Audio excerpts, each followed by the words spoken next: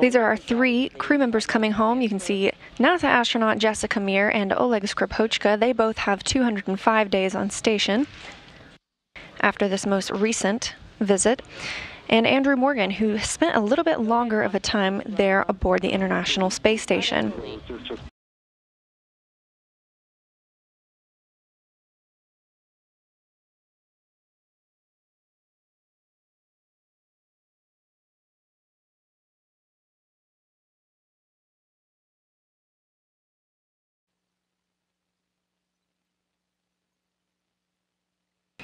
And there you have video inside the Russian segment of the International Space Station.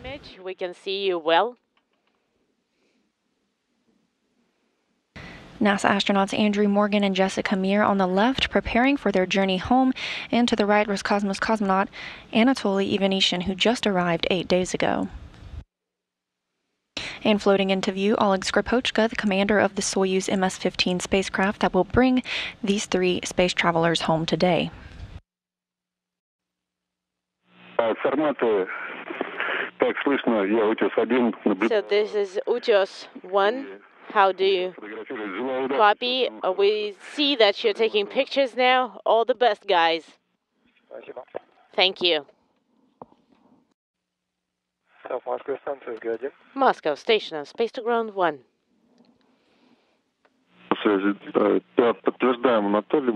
We confirm, Anatoly. You can say your goodbyes, and the guys can move into their vehicle. All right, copy. We're saying goodbyes.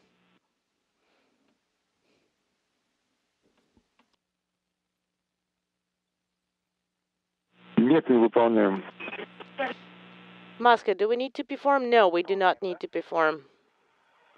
Inaudible. So those steps do not need to be put in work.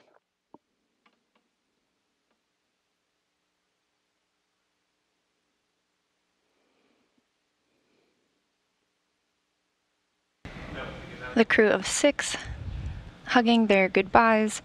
They'll all see each other next on the other side of Earth's atmosphere.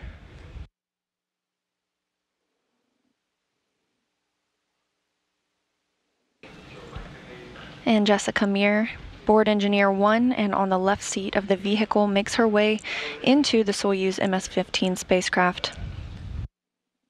She's followed by Andrew Morgan with 9 months aboard the International Space Station and 272 days on this, his first mission. Floating in, he's board engineer 2 in that right seat, followed by Oleg Skripochka, Roscosmos cosmonaut, the Soyuz commander.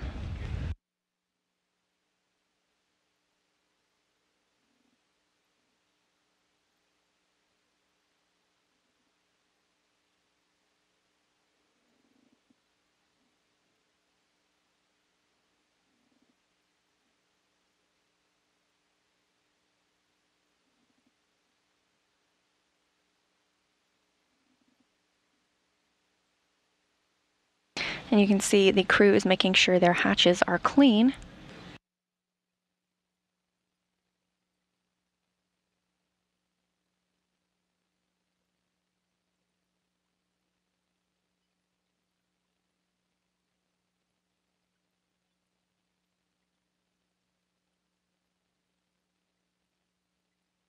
And the hatch on the Soyuz side now closing.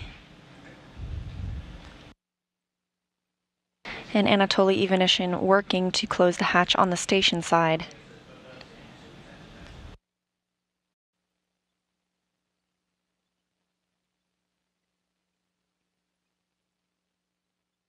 And the hatch is now closed on the Soyuz.